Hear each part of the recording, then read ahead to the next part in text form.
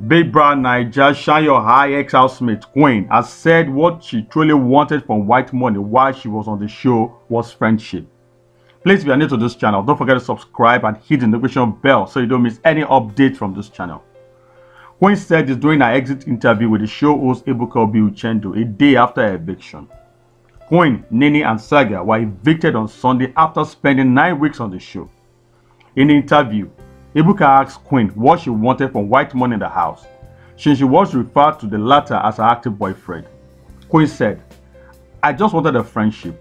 I just want someone to vibe and chill with in the house. Because to be able to coexist in a place like that, you need to have someone you can call a friend, someone you can talk to every single time, and someone you can vibe with. Anytime I was doing the house, I was literally telling Whitemoney," she added. However, she added that after some time, she started developing feelings for Whitemoney. When asked of any possibility of a relationship with Whitemoney outside the house, she said, "I don't know yet, but I really like him enough for that, yes." While on the show, Queen once made it clear to Whitemoney that she wanted his attention all to herself.